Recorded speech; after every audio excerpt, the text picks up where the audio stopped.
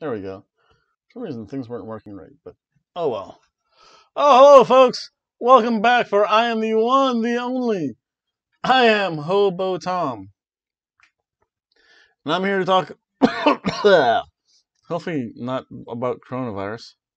That would be very bad. But I'm here to talk about some pro wrestling. And for some reason, my YouTube channel was acting up a little bit, but that's okay. I managed to do something anyway. Let's see here. Oh, first off, I have to amend an answer I gave. See here, let me pull this up quickly. Busty wrestling lover. I like that. Someone gave me a thumb. Some jerk gave me a thumbs down. That's okay. Busty wrestling lover gave me a thumbs up, or at least he left a comment. And to clarify your answer, I think I gave a whole bunch of names because again, there's some real amazing talent. But this, Nixon Newell, this is my favorite female wrestler. Yes, she's right there. Again, you can tell. Well, that's her. That's me, and I look just utterly confused.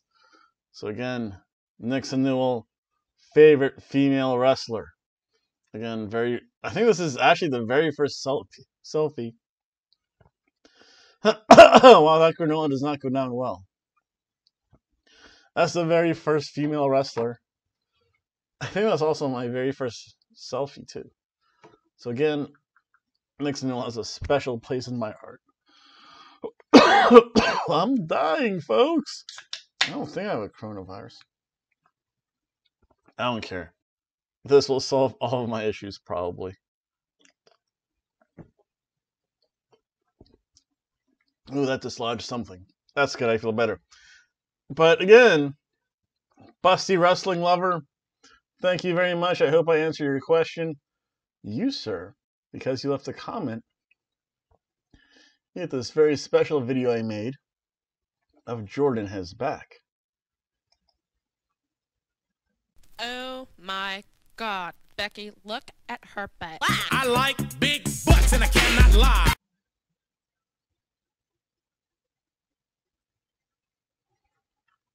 No members, but then you're the only one in today. So there, let's talk about some Monday Night Raw. Let's get this video rolling. Starts off with Retribution. BANE! My name is BANE, Batman, and I'm here to take over the rest of Orlando. So I'm already conquered Daytona Beach. Yes, Batman. I dare you to come after me, yes.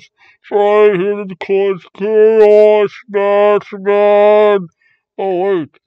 There's a bunch of wrestlers in this ring. But wait, Batman. I shall be coming one day for you. Yes! You hobo cat. I will be coming after you. That's what it sounded like, because it sounded like BANE was talking to the audience.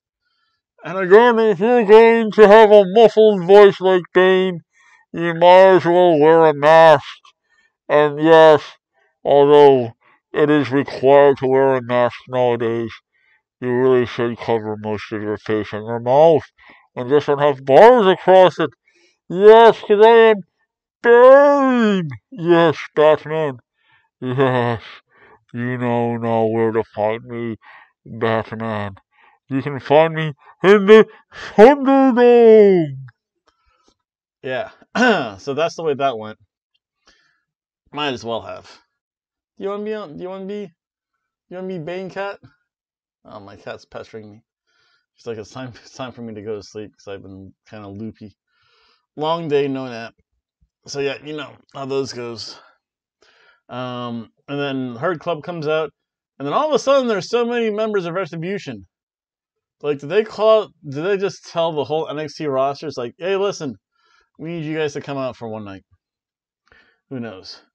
Then the next match, you have the Street Profits come out on commentary. They have the exploding party solo cups come out.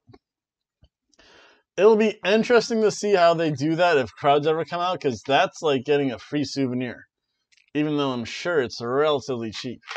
Although because I know they actually do sell licensed Street Party Solo Cups, or they used to at NXT events. And they were like expensive too. They were like $10. It's not happening. And you see the Bat Cat back there, the Hobo Kitty. What are you doing? I'll be going to bed soon. Don't worry. We'll get some bedtime. So they came out to be on commentary. Then it was Seth Rollins taking on Seth Rollins and Murphy taking on Andrade and Angel Garza. Taking on Alberto Carrillo, Dalegas, and Dominic Mysterio, Prince Mysterio. So this was a triple threat to determine a contender for the Clash of Champions. And oddly enough, they're like advertising, I think, October's pay-per-view already. So it's going to be weird. And I'm acting weird because I'm annoying my cat because she's being pesty. But that's okay. She's cute and fluffy. Let's see here. No. Get over here, Chispa. Chispa, come here. Oh, that's okay. She just wanted to be pet. I had to leave and actually go to my other job. And after staying home all day, she got confused.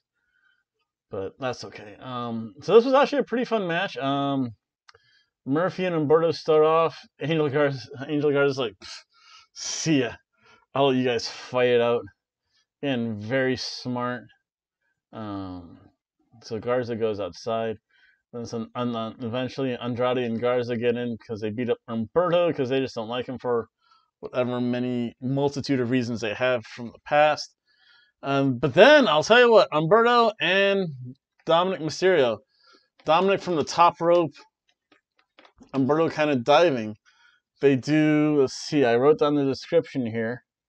So yeah, Andrade and Garza, they beat up Umberto, but then eventually Umberto and Dominic, they do a flying crossing crossbody. That was pretty impressive. That actually takes some timing. What are you doing down there? Being fussy.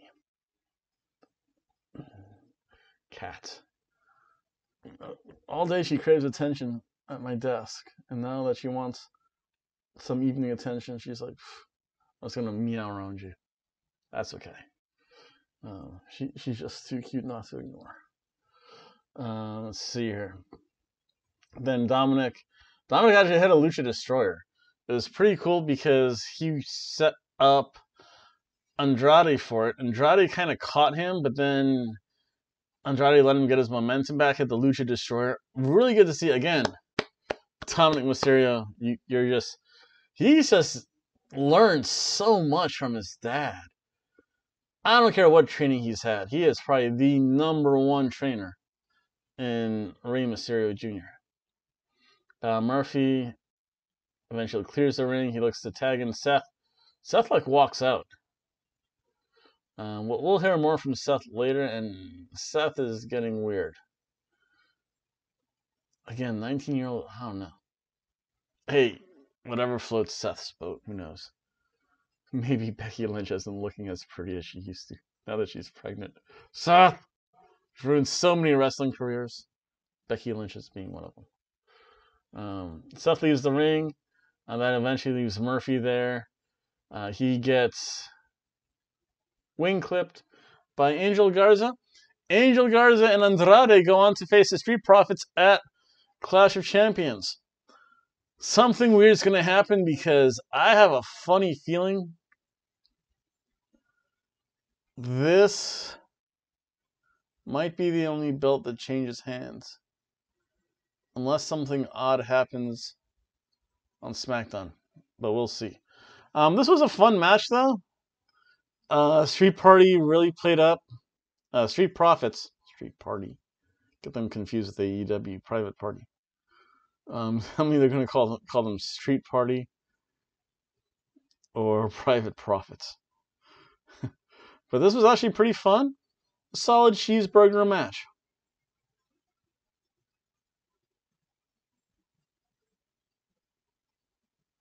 Then Kevin Owens has a Kevin Owens show. He invites Shane McMahon out. And then Baba Tunde comes out. He's now Daba Kato. I don't know why they changed names so often. Baba Tunde was so much easier. But dun dun dun, and they change themes. Dun dun dun, dun dun dun. Because Baba Tunde used to come out to Samoa Joe's theme. And I see, because I'm like, because I remember, I think the last live show I saw for NXT, I'm like, that's Samoa Joe's music, and Baba Tunde came out. Hey, they have a license to it; they can do what they want. Then, yeah, so he calls out Shane McMahon and says, "Hey," Kevin Owens says, "Hey, you're a genius promoter, but I want your big man." Yeah, he got involved in my match. KO slaps him, and then say, "Yeah, so now we're gonna bring up Braun Strowman," and then as Braun Strowman and Dabba-Kato stare down at each other, like behind his back, and I have no idea where he came from.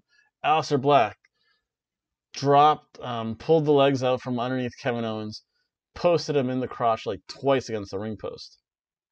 Viciousness. Then we have Drew McIntyre promo, which leads to the Keith Lee, "Oh, bask in his glory. Oh, bask in his glory." Cat's just looking at herself now. Taking on Drew McIntyre. And this is actually pretty good. Drew starts off, try to go for the Claymore right off the bat. Keith Lee steps up. Yeah, that's going to attack you, Chispa. Silly. He goes for the Claymore, but no, Keith Lee steps up to him, puts him in a headlock. They exchange headlocks for a little bit. Keith Lee either looked like a bad pounce or like a shoulder tackle Drew outside of the ring. That was pretty cool to see. The double chops by the Grizzly Magnum by Keith Lee onto Drew. That just sounds like it hurts.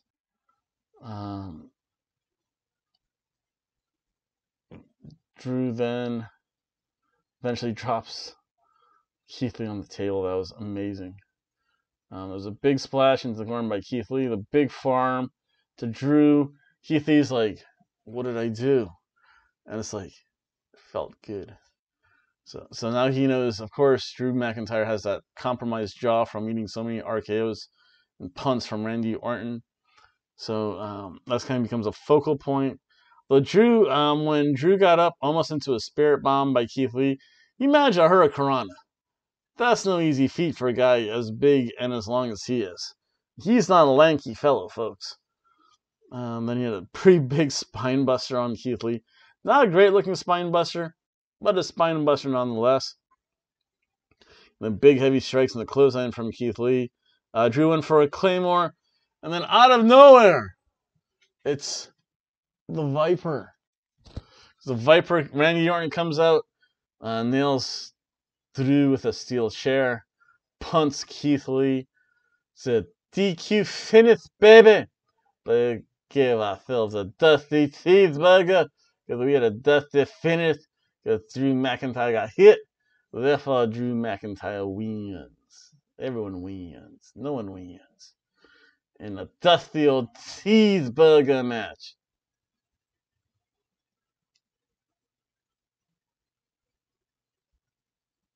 Then Orton cuts a promo shaming the crowd. Very typical stuff. And Asuka cuts a promo on Peyton Royce in the back with Billy Kay there. Because I guess Billy Kay is now officially manager. Then we have Mickie James versus Zelina Vega. And wow, was this not good. Zelina Vega is so tiny. Zelina Vega is just jobber fodder right now, especially to Asuka. I don't know what. You know what? I know when El Vagabundo stops on by, probably Thursday, because he's been pretty good at his predictions. I don't know what his Stone Cold's lock going to be, because I would have a tough time picking a Stone Cold lock. It's either going to be Asuka retaining her belt or Roman Reigns retaining his belt. That's just too hard to call, I think. As we continue, that did feel good. Yeah, I had some weird piece of granola stuck in the back of my throat. It's that weird spot you can never get out. Vega and Mickie, they just like go into like hair pulling contest. Vega then gets tossed. Eventually she backs up, reverses something into the octopus lock. Mickie James has a seated senton. Vega hit a backstabber, and that was it. Something's not right with Mickie James. it could be that she's holding on too long. Something gave out, and she's like, "No, I can push through it." She never winds up good. She's up there in her 40s though too. Father Time wins. No two ways to say it. So yeah, this, I don't know, it just seemed really botchy. It seemed forced. This match was a can of soup.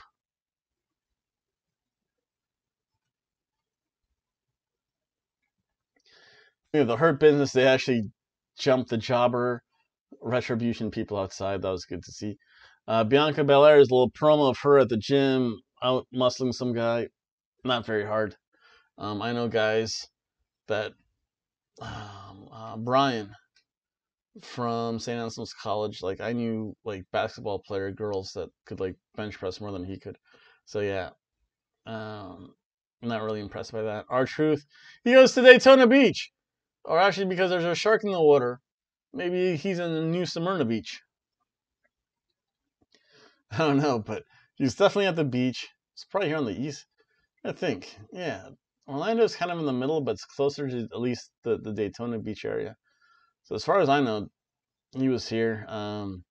Drops the belt in the water. Tozawa and his ninja referee, they tried to hide in the ocean. If it's New Smyrna Beach, that's a bad idea. I think it's like the most shark-infested waters. I think on the east coast of the U.S.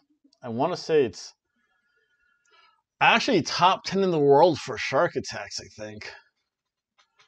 Again, you marks out there, you can always correct me if you want to. I want to say it's at least in the top 10 shark attack places in the world. It's up there a little bit higher in the U.S. I think mainly because I know there's the one inlet. Like New Smyrna Beach is literally between the two inlets, Ponce and Canaveral. And all the bull sharks do mate and have their young in the intercoastal waterways. So you have a lot of sharks coming in and out there. Every so often you'll catch the king wahoo. They'll destroy things. Barracuda will just pierce flesh. So yeah, there's a lot of like toothy things out there in that part. So again, be careful if you go swimming there. I like Ormond Beach. Daytona Beach is the beach physically is better. The sand is softer. The people are scuzzier. Ormond Beach, the sand is rougher, but the people are classier, especially the women and the less than bikinis, who should be wearing less than bikinis, by the way. So yeah, he's swimming in the ocean with his belt. That was kind of funny. Then we have Cedric Alexander taking on Apollo Crews. Cedric gets beat up early in this match, and he gets beat up early and often for some reason. Crews hits the sliding baseball drop kick. Again, when Cedric got pulled outside by MVP to kind of break up the action. Cedric has his own little comeback, punctuated by a Michinoku driver. Although no one does a Michinoku driver quite like Taka Michinoku used to. Apollo Crews, either Polish hammers or double axe handle slams. Good old school stuff. Then what else? Let's see here. There was a corner splash and into a pickup Samoan drop. That was impressive. You don't see people do that every day. Cedric dives when he goes to the outside. To mouth off to Ricochet and Cedric back and forth each other. Ricochet distracts Cedric. Apollo wins by roll up. Gets jumped by the Hurt Business. Not bad. Tell you what, it was a good solid cheeseburger match.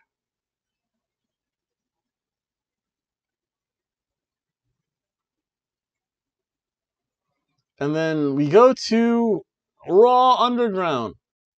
Wow. Why did it seem so long watching it? Who knows? It was Dolph Ziggler versus Ruas.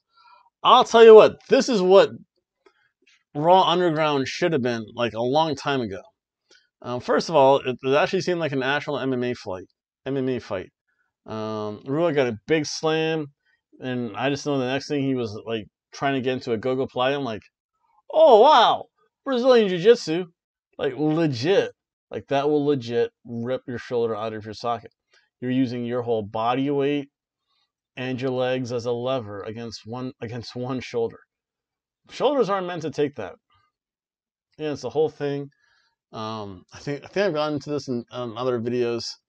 The way crucifixion was so nasty that you don't die.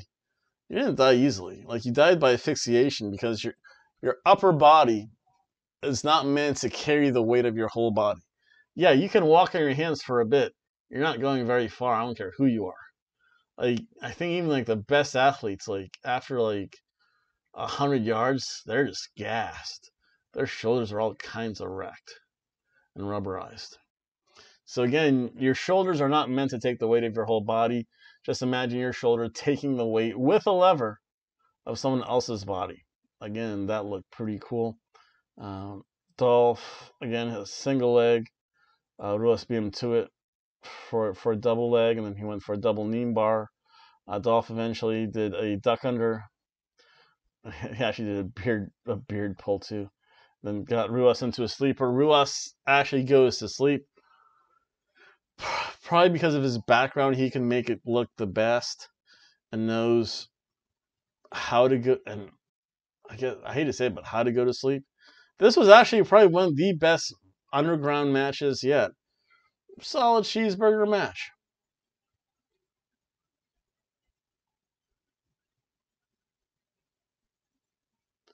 Then there's a new announcer, Brianna Bradley. Yeah, Brianna Bradley. Indeed, very attractive woman very attractive black woman. I'll say that, with like dyed white hair. Hey, Brianna, I'm single too. Yeah. And then there was a Braun Strowman promo. Then we had Seth again. He comes out. He produces a statement about the paternity of one of the Mysterio kids, and all of a sudden I'm like, Eddie Guerrero is making a comeback, but no. So yeah, like that whole Aaliyah Murphy thing is kind of weird because she's only like 19. Murphy has to be up in his upper 20s. That's just like weird. Like that was weird. Like Saturday, like a 27-year-old woman, like covered in tattoos, nose rings, trashy looking clothes, and some like 6-year-old grandpa came in the store, and like they were holding hands. I'm like, they're a little too affectionate. Yeah, and then that hand around the waist went from like this to a little bit lower to like this. You're like, oh, I can't unsee things. Oh, that's okay. So yeah, again, it's just weird. And again, WWE has that shady history too, so that's not making it any better. Then we have Nia Jax. I apologize. Again, that granula's pain in the butt. Pain in the throat, actually. Nia Jax and Shayna Baszler taking on Lana and Natalya. Yeah, this is just more punishment for Lana. Hey, Lana, happy Miro Day. Yeah, and Natty got some offense in on Nia Jax, makes a quick tag. Yeah, Lana eats like a Samoan head, but it's just all downhill from there. Natty, they tried to double team Nia Jax. Natalya did a big splash. Lana tried to do a big splash. Eventually, Nia Jax just no-sold it, tossed Natty out. Natty got dumped out of the ring. Poor Lana just gets beat up. She got slapped. Ouch. Because Nia Jax tagged in Shayna Baszler. she got the tilt-a-whirl gut buster, rear naked choke, slap, whatever. Bury Lana. She's done. Nia Jax and Shayna Baszler obviously win. Probably a ham sandwich match.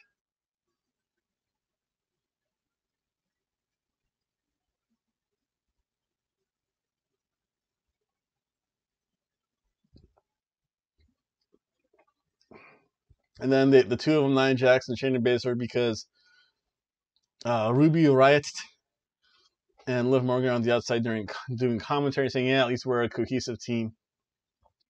These two, they're great singles wrestlers, but don't know anything about tag team wrestling. Nia Jax and Shayna go to confront them. Yeah, then they get up, and Lana is like just floating around. Nia goes through table. Again, Lana, happy Miro Day. Then there's the whole thing in the Mysterio family. Again, this just gets weird. Then there was Riddick Moss taking on Eric of the Viking Raiders. Some good punches being thrown, each with their own big takedown. Then a hockey fight breaks out, and then Riddick Moss, like, connected squarely. And I know it was a work, but if you get hit, like, right there, again, that's, like, right near that off switch. So, yeah, that dropped Eric quickly. Nasty stuff. But again, it was good. It was actually believable. Again, there are a lot of MMA fights that win with one punch. So at least I make it believable. And then he went to the ground and pound referee. He said, well, no. That's the end of that. This made sense. It's a ham sandwich of a match.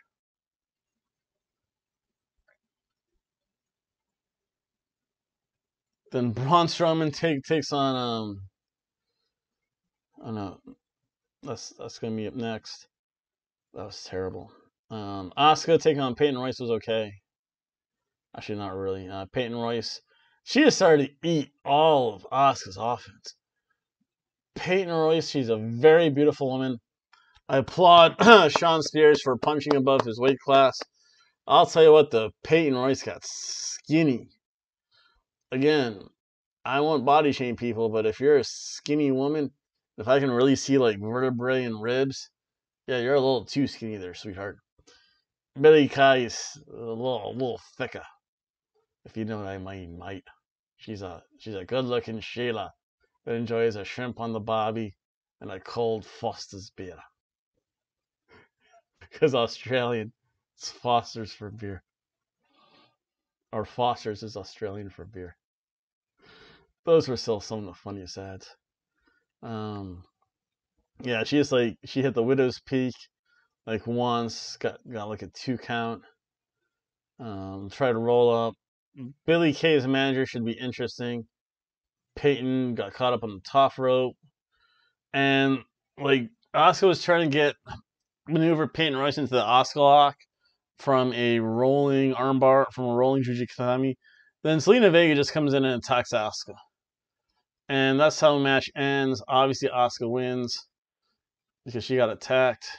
Peyton Royce looked absolutely terrible in this match. Billy Kay did absolutely nothing.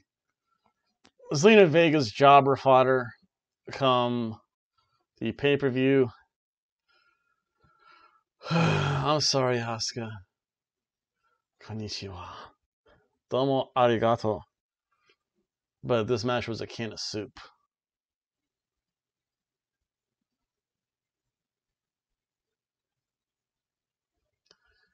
Then we had the whole Ali and Murphy thing backstage. Again, weird.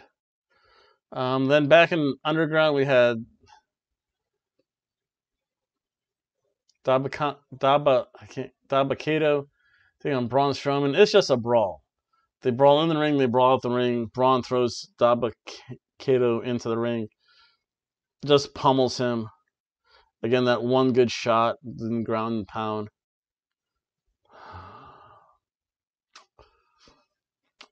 This was a piece of toast.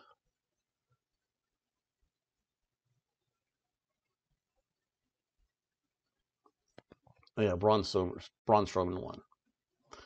Then in our main event of the evening, what did I cut myself? Oh, yeah. Shoot. Main event of the evening, we see the Hurt Business taking on the 3 bigger members of Retribution. I don't know, it was just a brawl. Again, Batman! Yes, Batman. I've come, Batman.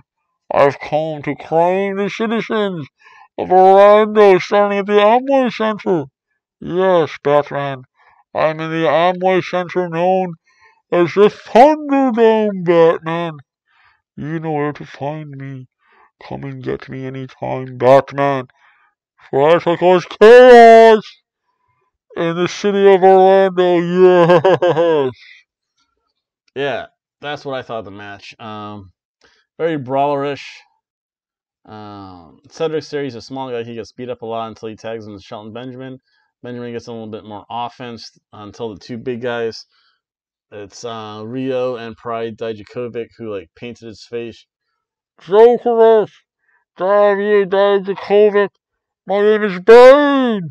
I'm not the Joker. I do not wear face paint. Dijakovic. No. Even the Batman knows who I am. Yes! And then, Ryu gets his shots in.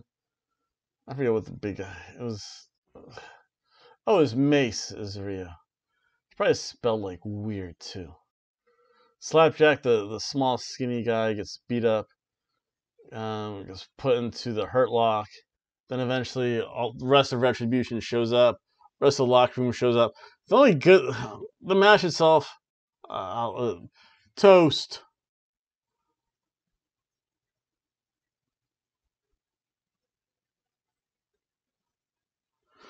The only good part of it, Randy Orton comes out. Yeah, he beats up some guys from Retribution. Then he RKOs Drew McIntyre.